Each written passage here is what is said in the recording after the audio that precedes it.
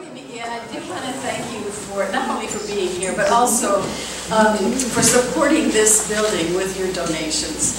I think maybe we haven't mentioned that often enough, but it's through your donations that we're able to keep this building and make it available to this kind of thing. So thank you for doing that, and let's welcome Tom. Thank you.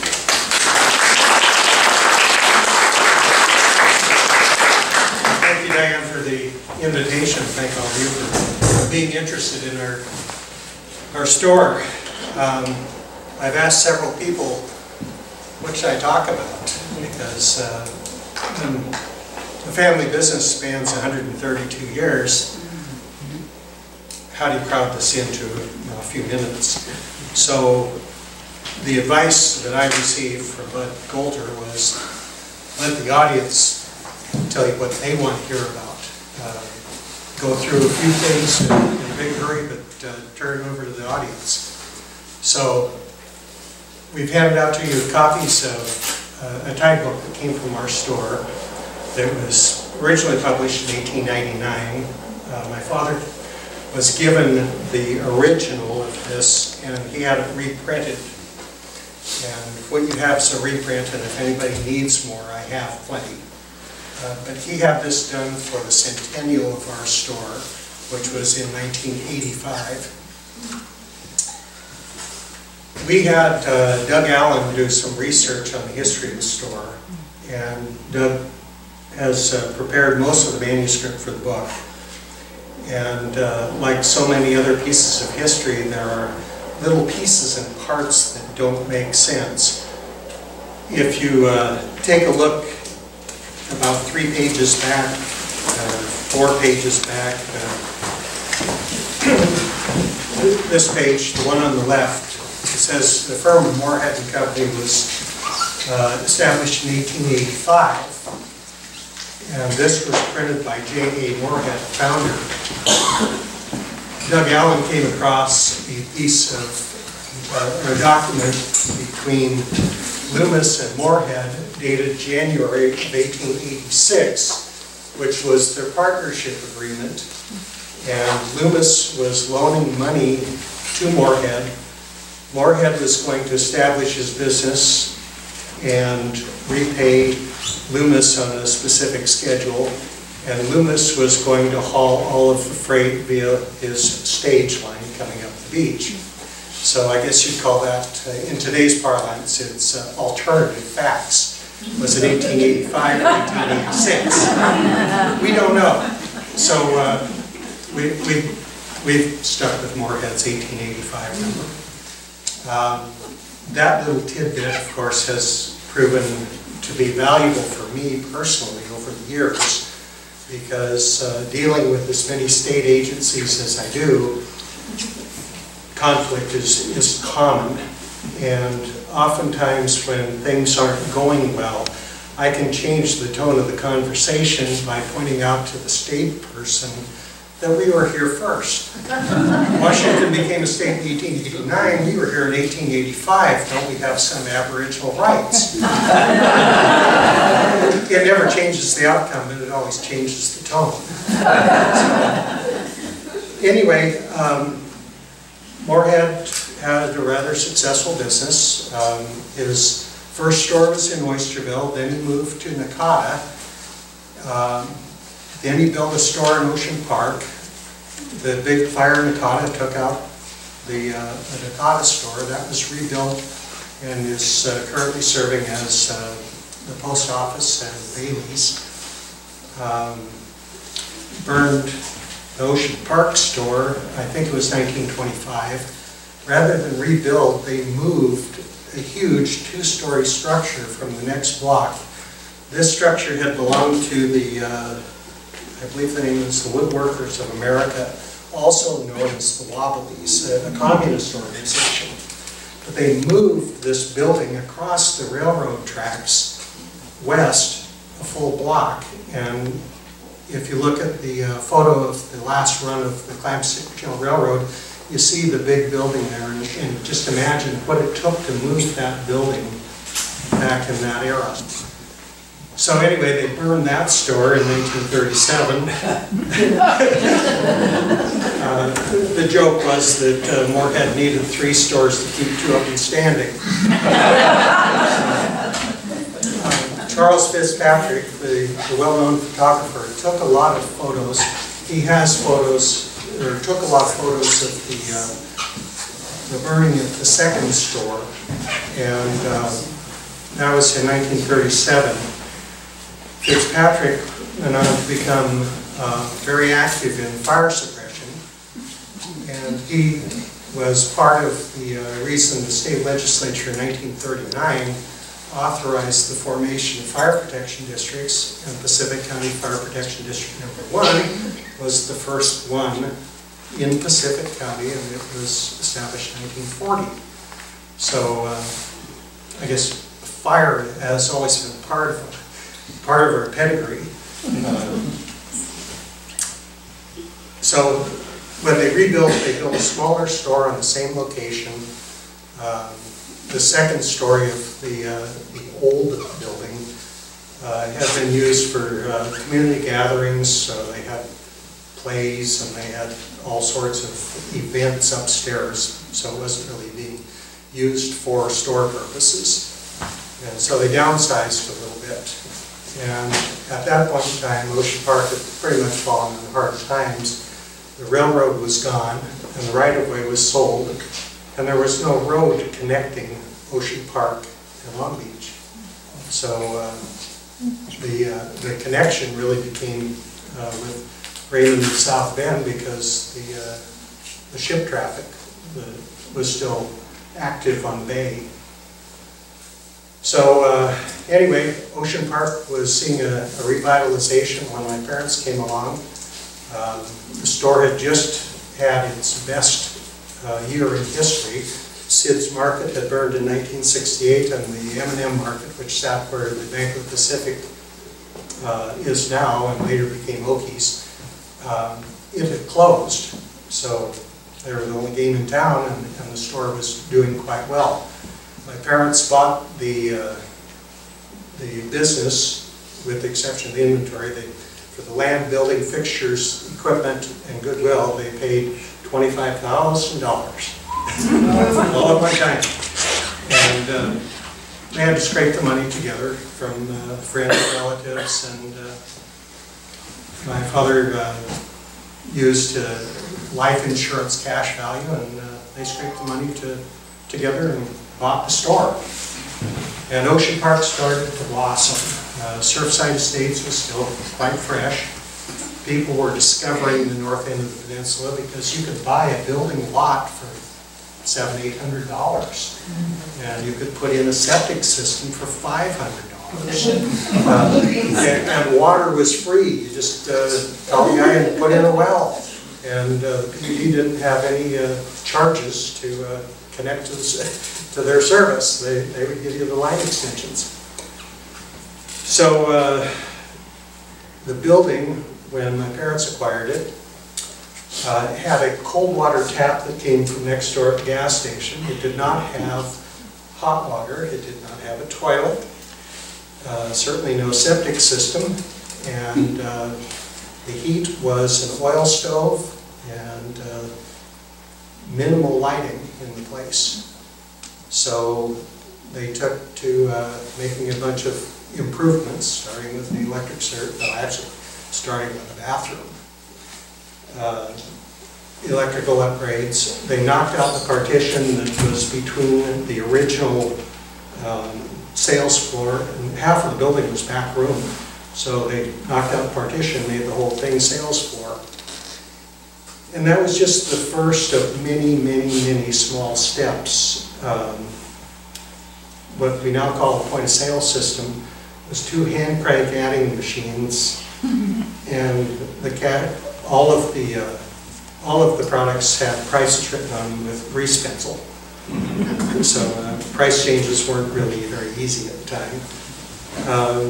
And that was before the sticker guns. But the cashier would hand tally all of these things on a hand crank adding machine, take the slip, get the customer's money, and go over, and we had an electric cash register that was common to the two cashiers.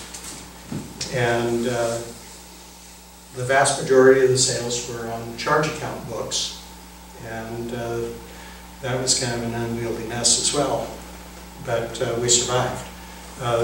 The refrigeration at the time amounted to a little two-door cooler. We didn't have beer and wine. The former owner was a recovering alcoholic, and so he didn't have an alcohol license. Eggs were merchandised in the front window, no refrigeration. So we had milk and a little bit of produce and some packaged lunch meats in this small cooler, and then we had a service meat counter. We were buying meat from a grocer in Long Beach, and the bread delivery truck driver would haul it to us. So we were phoning in meat orders every day, and it shows up. Hamburger was bulk. We had paddle and a scale and paper, and you slop it out.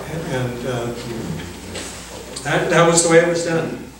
So the expansions really got underway around 1972. We added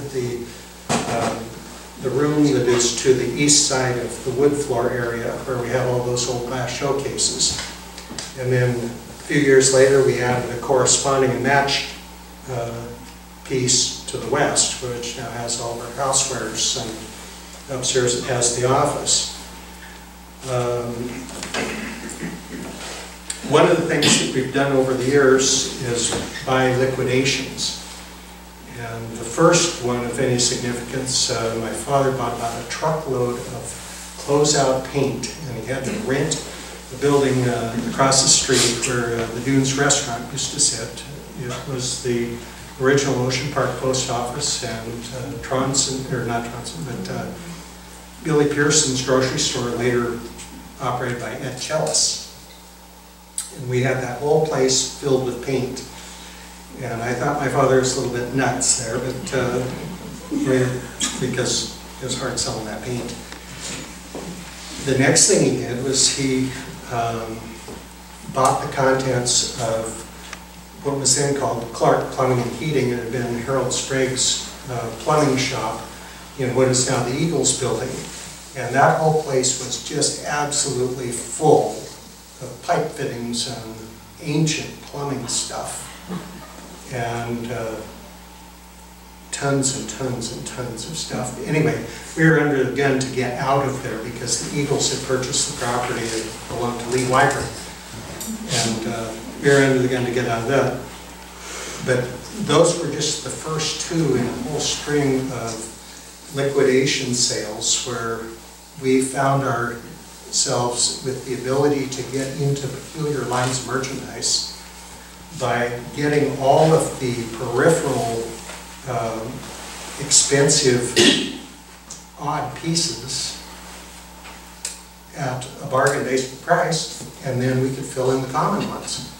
And that's certainly how it worked with plumbing fittings. You know, imagine going to a shoe store that's had liquidation. All the sizes 6 through 11 are gone, but now you can buy the 14 to 18 size for pennies on the dollar. If it's a current model, you can afford to be in that line, and now you can even be a dominant player because you have such a comprehensive assortment. In 1976, there was a restaurant that sat where our parking lot is now. It had originated as the Munsell Cottage, and it was a summer home. And then they'd added a restaurant and then a bar onto it. And it caught fire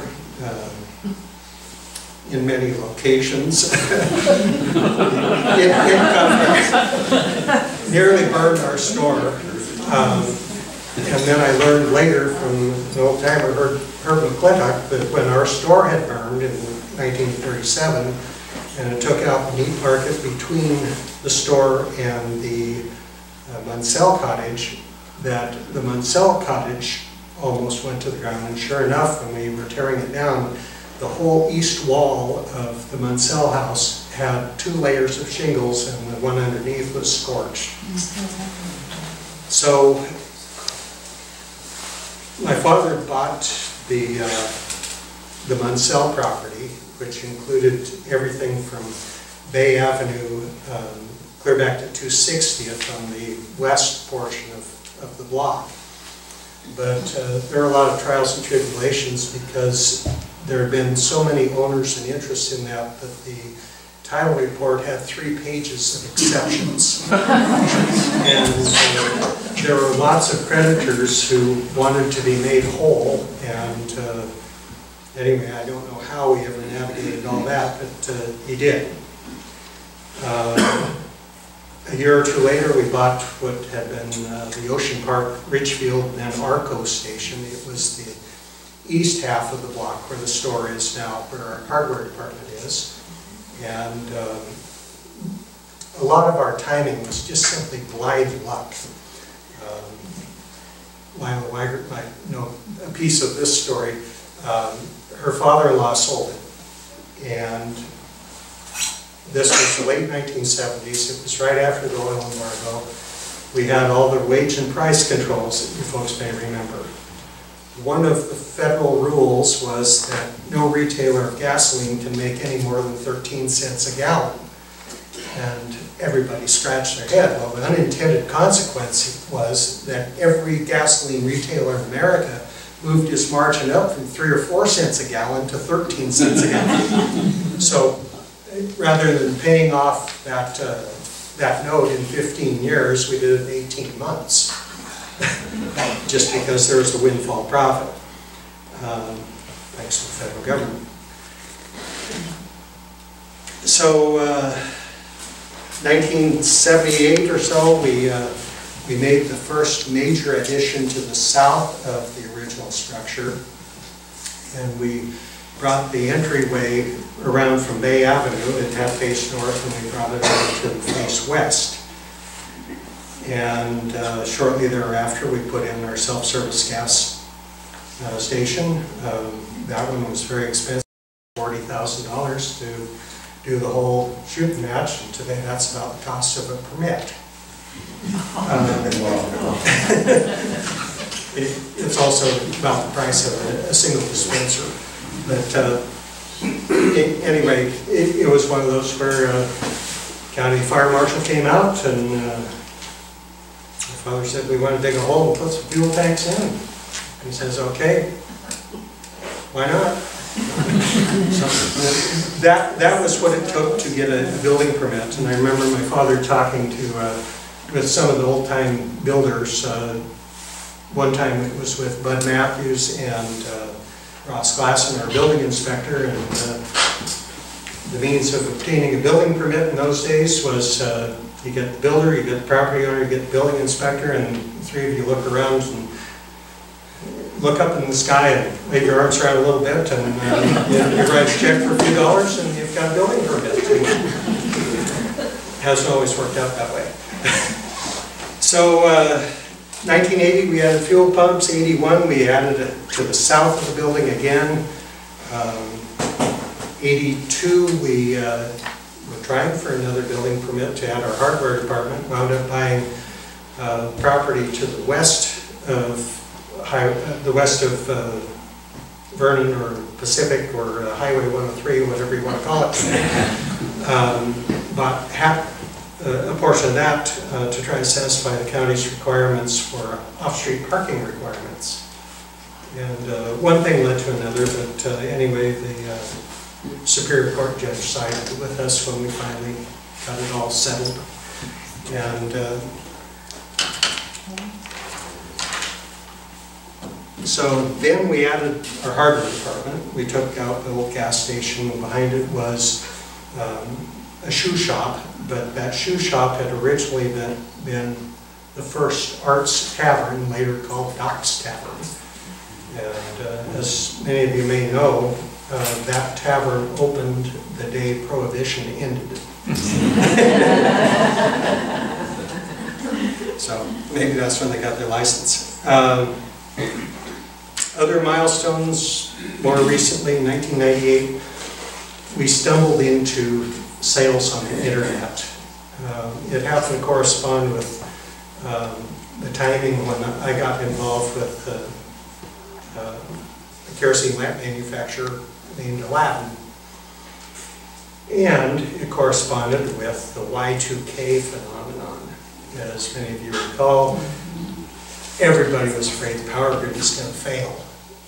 So I started buying Aladdin lamps anywhere I could get them. And I had a number of vendors who had them, and I could buy them direct. At one point, we had more than 1,000 lamps in inventory. We were not advertising, and we refused to sell more than 2 to a single address. We could have sold every lamp 100 times over during that time period. This launched our internet business. Again, a piece of blind luck. So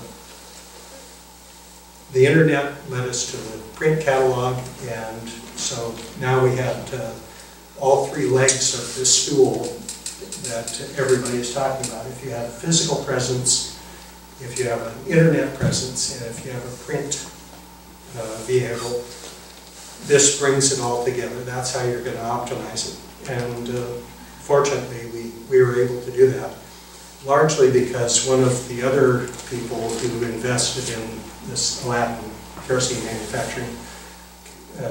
lamp manufacturing company was a guy named Jay Lehman, who ran a hardware store in the central part of Ohio, in a town that makes Ocean Park look big. And when I first met Jay, he told me that he was printing 500,000 catalogs twice a year for his store. And so he bills himself as your non-electric superstore. And it's very true. During the height of all this, he told me that somebody asked him, why don't you put in a second telephone line?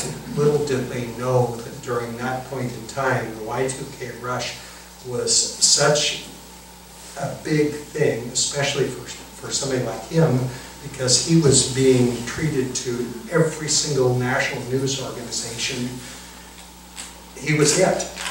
He was the guy who had everything, and they just picked up on it. So Jay Lehman had just purchased a house and put in another 12 telephone lines that were being staffed 24 hours a day to take orders. He told me at one point he had 10,000 orders in-house that he could not fulfill.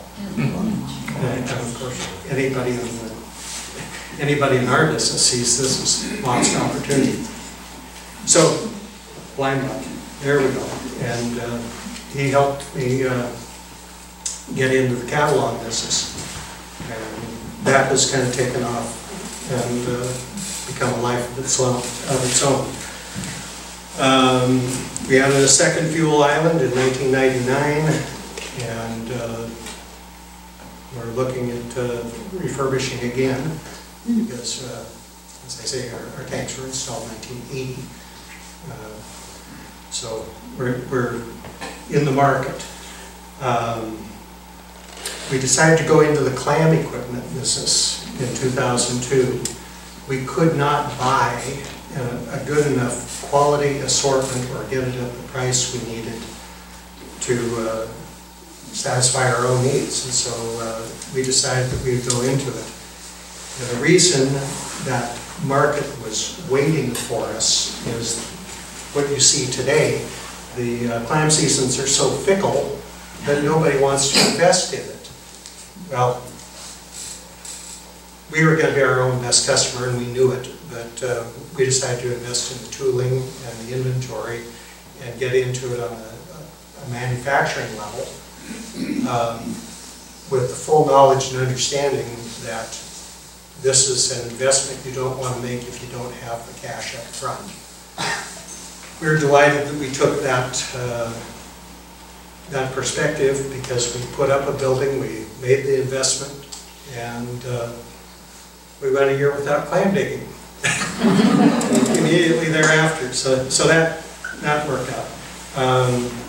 We've had to modernize in recent years. In 2006, we went to scanning. We were one of the last holdouts in the grocery business to not scan. When we put in that system, the equipment vendor scoffed at us when we said, we need a system that has the capability of over 200,000 items. And they thought we were nuts. They've since told us we are the first account they've ever had, and this is the manufacturer of the equipment. We're the first account that has ever needed to add on to their base model. So we've done a couple other things. One threat that we actually ran into was a couple years ago. Sat down with Guy Glenn. Many of you may know that the guy is on the Ocean Spray Board, and he was just doing a little review, and he said, you know, you guys really need to trademark your name. He said, Ocean Spray's trademark by itself is worth more than all of its physical assets. You guys have something here, you know, you better trademark it. So, sure enough, chased down one of those big city lawyers who can, who has this as a specialty, and of course, bills you at $500 an hour. Preliminary search, oh yeah, green light, here we go.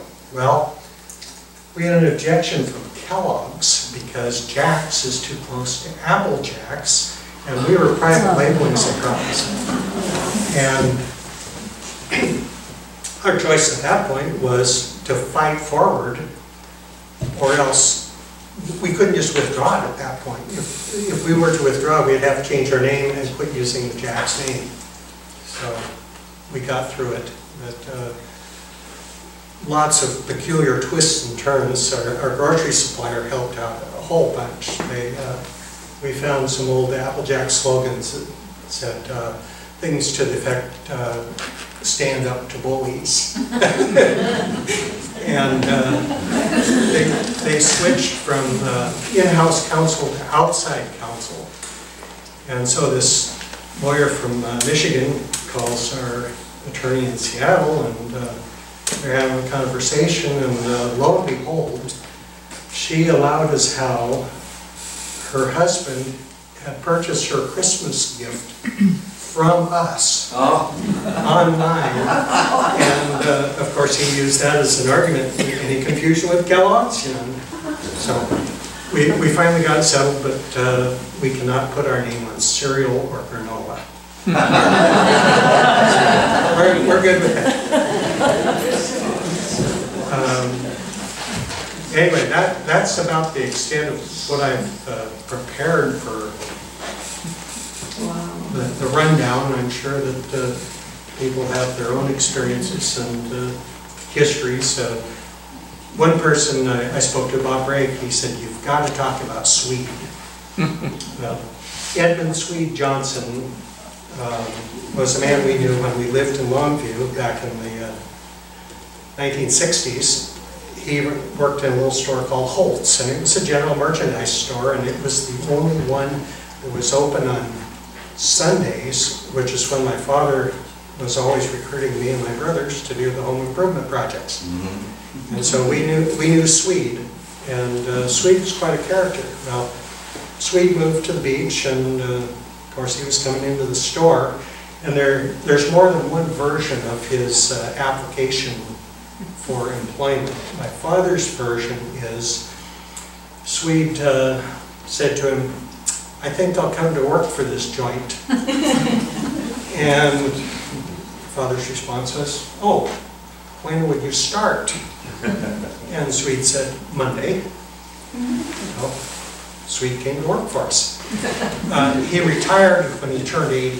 His wife just put pressure on him and said, you know, Edmund, you're too old for this. You're 80. Quit. Well, he retired. We gave him the gold watch.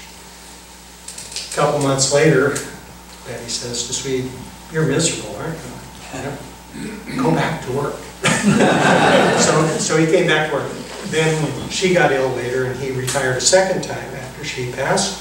He came back again and worked for us right up to his final days. But Bob Brake's story is that his very first visit to our store, he came in and Swede, in customary style, said, you know, total stranger here, how can I swindle you today? And of course, that made an impression on Bob. And like so many other people, they were just gluttons for punishment. They would come in to see how Swede could insult them. You know, total strangers. He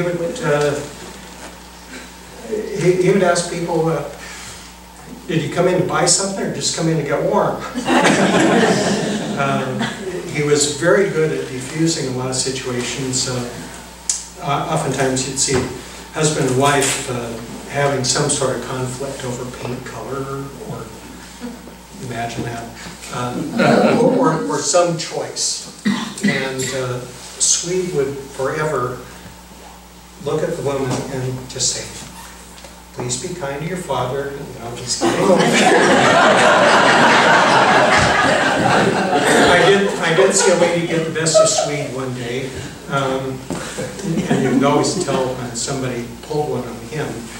But she came in and, you know, can I help you, lady? Response was, oh, I'm looking for a husband. And he'd wander around. Now, you got those two columns over there, you know, we don't have much of a selection today. But this one woman said, she took about 2 steps and she stopped and she turned her thumb. And she said to him, no, I need to retrieve the one I brought in, otherwise you'd charge me with littering.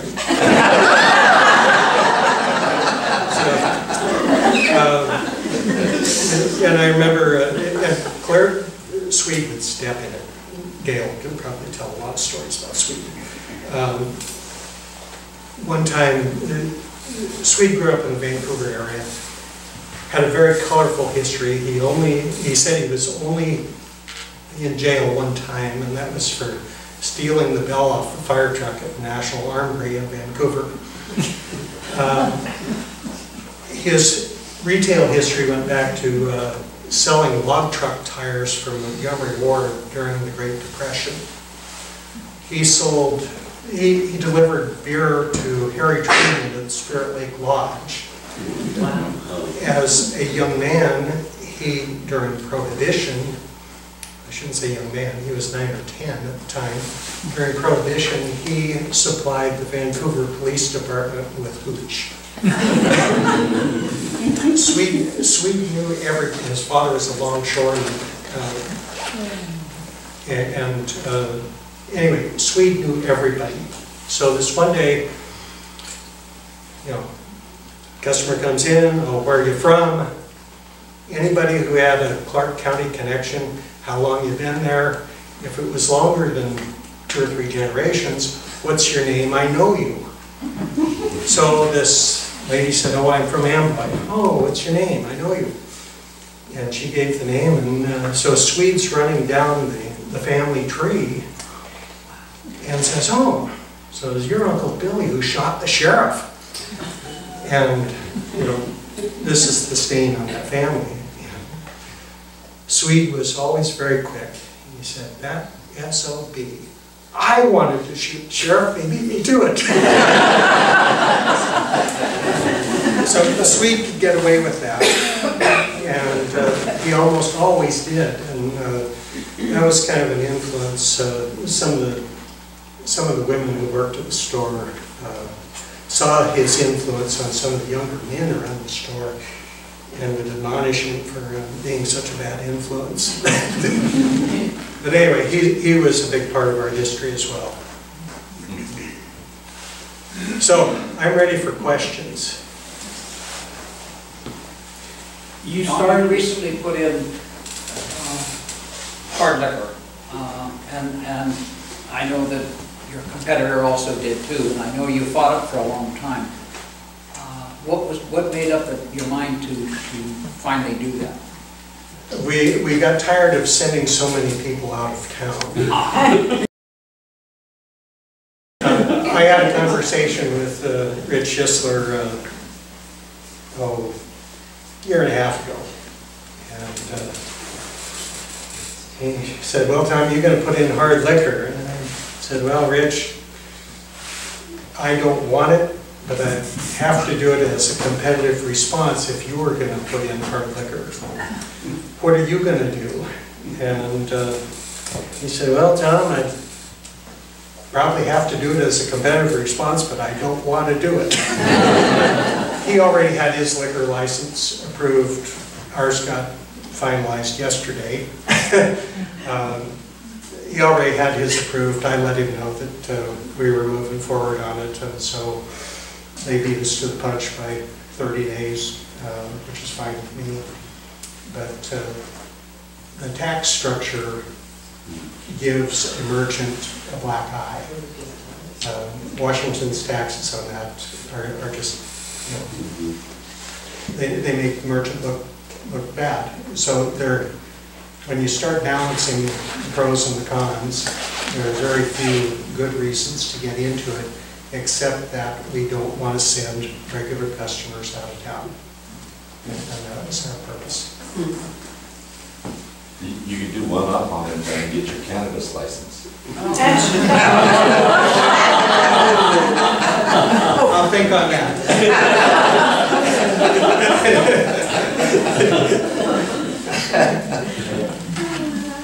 Your dad bought the store in '69. Correct. You were a teenager then. 16. 16, okay. Was he also, and you mentioned Longview, I didn't know that, but was he in the grocery business there? No. My father had a career with Weyerhaeuser. He attended the University of Washington School of Forestry. One of his classmates was a guy named Dave Weyerhaeuser.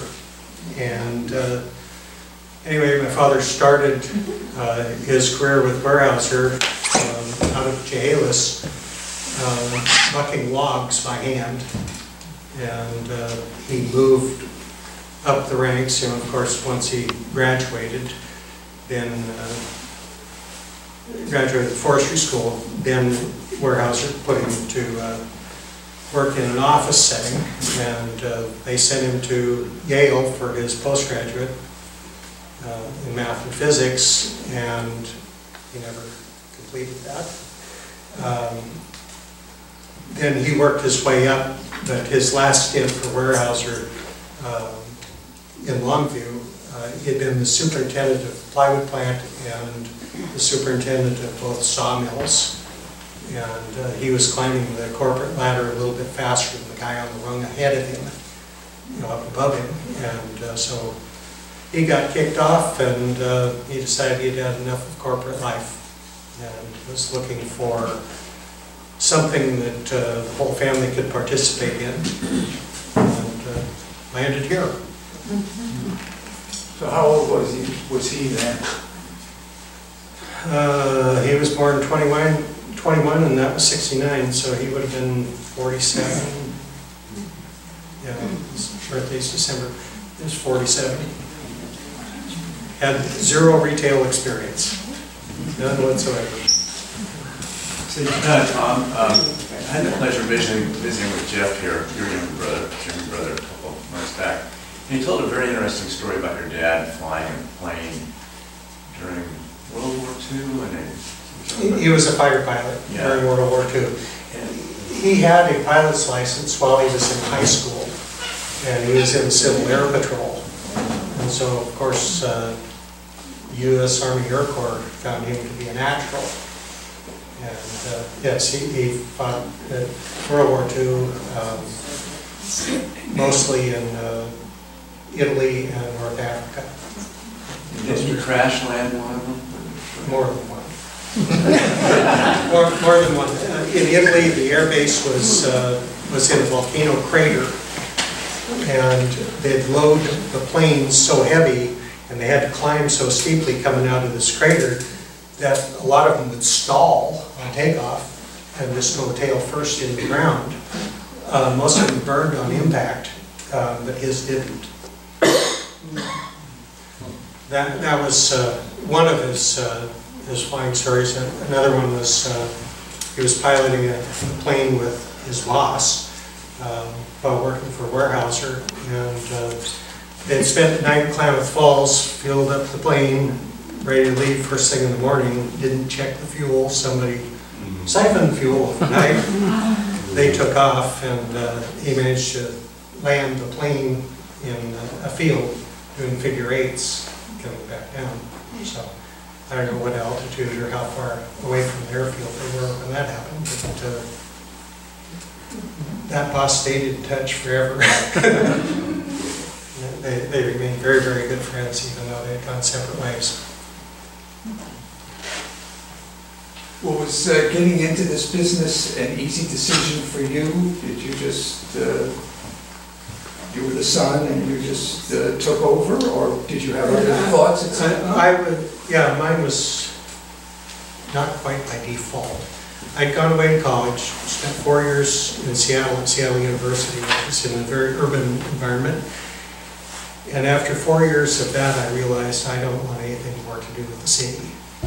So I came back not really knowing what I wanted to do, but the store was growing at such a rate then. We were growing 20 to 25% per year, compounded year after year. So it was just simply overwhelming.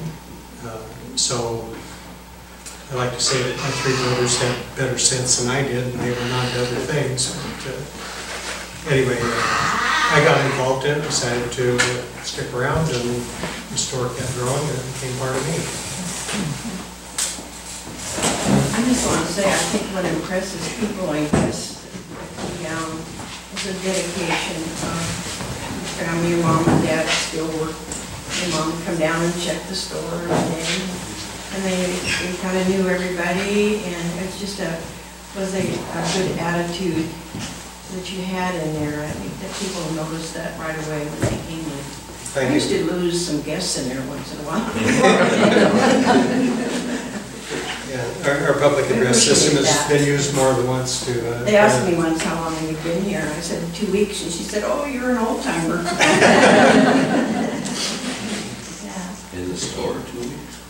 Yeah. Trying to find your friend.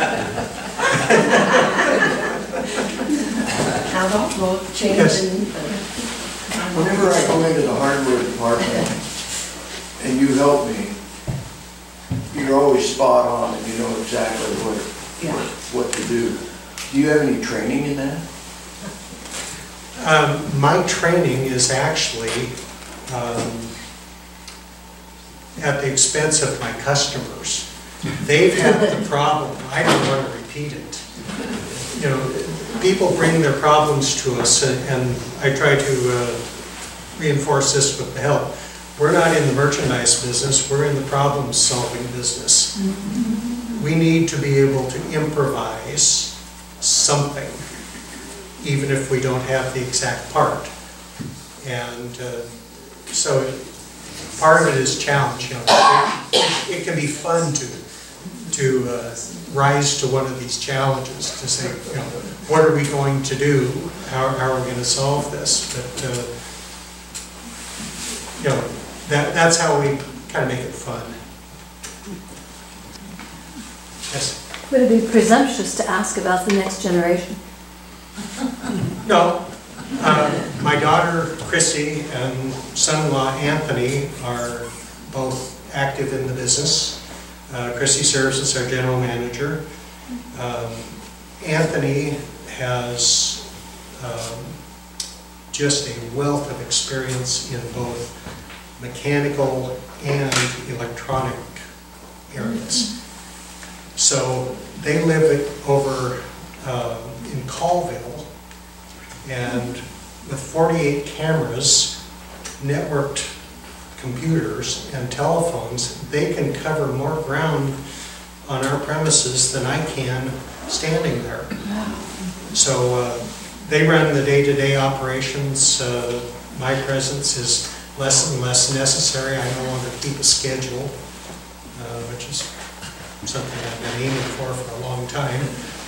No longer keep a schedule. I can choose my tasks and pretty much come and go as I please. And what are your hobbies? My hobbies include hunting and fishing, and I have lots and lots of things to do around the place. My hobbies are what my wife says they are. Well, you talked about a lot of the good luck that you had, the store had. Could you mention something bad, something that you bought or some situation that changed dramatically that you hadn't anticipated? I have a salesman sitting here, Bill McKee. Uh-oh. Bill can undoubtedly point to an awful lot of merchandise choices that we've had over the years that didn't work out so well. We experiment a lot, and we try to not get into anything so deep that we can't get back out. So that's how we got into a lot of the niche markets. But in terms of tragedy befalling us, there hasn't been anything really catastrophic. Probably the closest thing to it was the first year we had the store. My father had back surgery and left my mother, as a week in the hospital, left my mother alone with the store in Ocean Park, and had just one car, and the car broke down, and they didn't know that they were going to make it through that first winter here. But the generosity of the people in the community changed all that. I understand that when we have some company that come from out of town, they want to go see Jack. Yeah. And I always tell them, if Jacks don't have it, you don't need it. Well, we say if we don't have it, we don't sell it. One of the best advertising campaigns that we've ever had was something my brother put together. It started out with an advertisement for the visitor's guide, where we were going to list off everything we had. And my father looked at what I put together and said, "This is no better than a Barnum and Bailey circus ad." It says it got everything under, this just isn't working. And my brother happened to be here from Iowa, and so he composed the one that some of you have seen. It says, "Public admission. Contrary to what people say, we do not have everything." And my brother John is a fine arts major, and he had done all of this in a style that was a duplication or a recreation of how it would have looked if it came out of wood block letters. And I can't tell you how many times printers have tried to corrupt all that, cleaning it up, and we just didn't want it. But that was the denial turns out to be more powerful than the claim. So yeah, that was one of my father's. That was just a piece of his wisdom that played out, that demonstrated that you don't try to build yourself up. Give people reasons to wonder about this. Give them a head scratcher, and so he did that.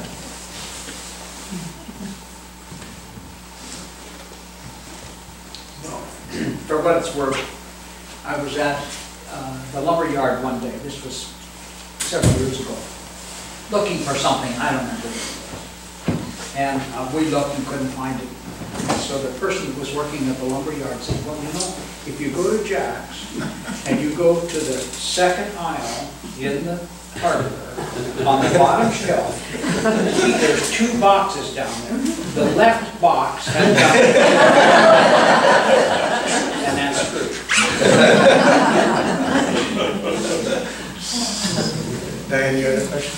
Well, three things stand out in my mind going into Jack's. Number one is the delight of Autodex doors. Yes, with that. Yes. But also, I am amazed at the classic beverages. To me, it's like, how in the world did you decide to go to these old-fashioned beverages? And the other one was, I needed something for my little smartphone so that I could videotape lectures before the museum did. And you've got the little thing there from my smartphone, right along with all the other screens and unusual things, which just blew me away. But All the modern it conveniences. just blows me. But I know you agonized over the doors. Can you tell us why that was so difficult? Well, we needed to replace the doors. One of them failed altogether. It was broken and broken the glass. And we'd seen plenty of people struggle with the doors, and also received plenty of comments, don't ever change anything, you know. We decided that keeping the door style and adding automatic openers would probably be a good choice, and we did. And your jealous.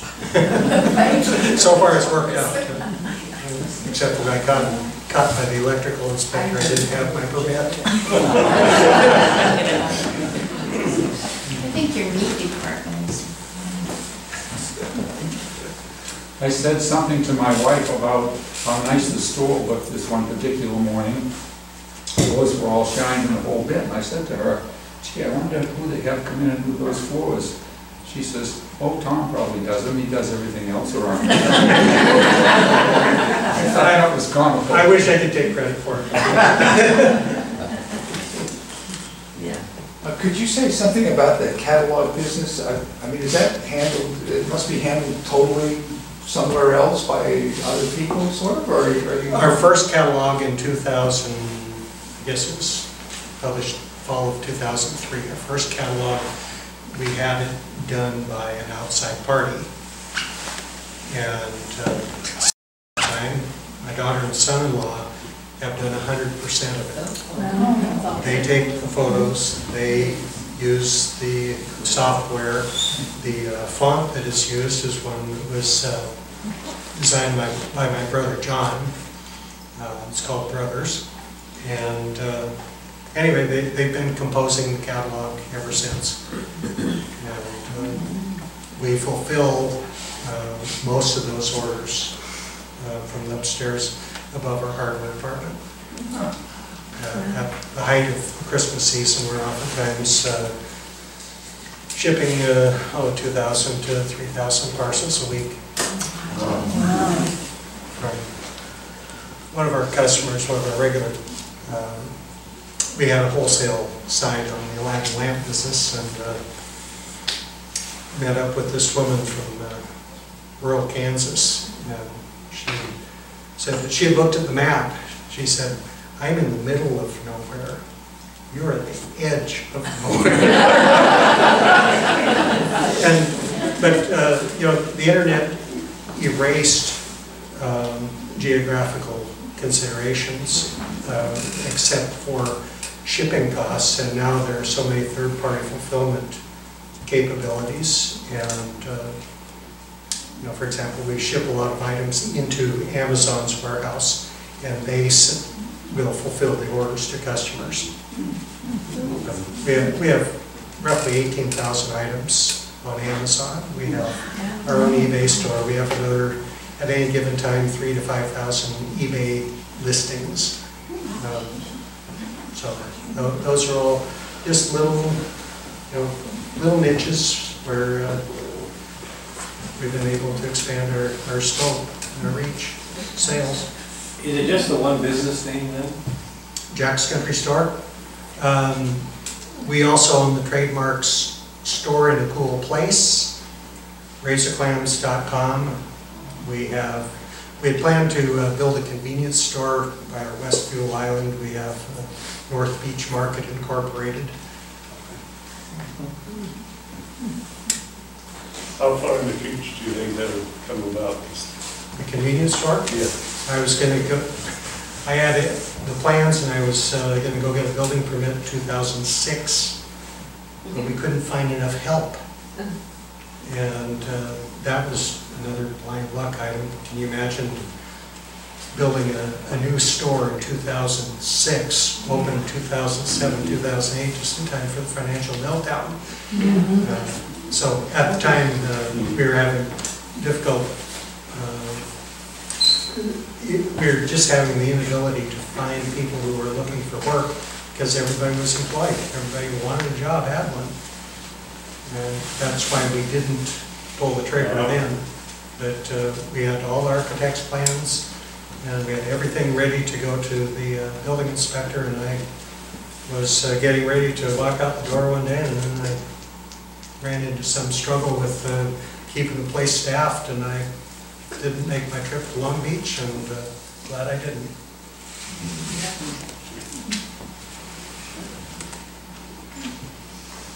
Well, it looks like we've come to an ending, and I want to thank you, Tom. Thank you for your interest.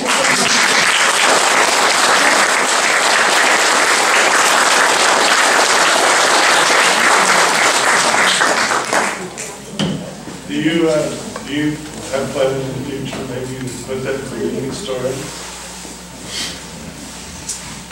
We have the septic system in place, we have water, we have power, we have the plans. All we have to do is finance it. So all of the groundwork is laid, but we're waiting for the right time. One of the critical concerns right now is that we're too close to the 50 full-time equivalency employee threshold for triggering a certain employer mandate. And we can't afford that when our competitors are not faced with the same trigger. Makes sense.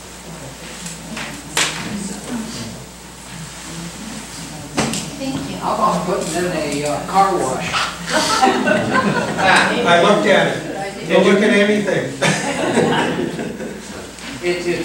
It would sure go well up here, I think. Yeah, it would too. Yeah. I haven't found one yet that does not have serious maintenance issues. You almost have to have a full-time factory-trained technician to keep them in operation. And in a remote location like this, anytime we have to call out a specialist, it's $1,000 to get them here, then come and repair some parts. And I don't see that working on a car wash right now. Just wait for a rainy day and take your brush out there. There's always the beach in George Hill to retrieve it. You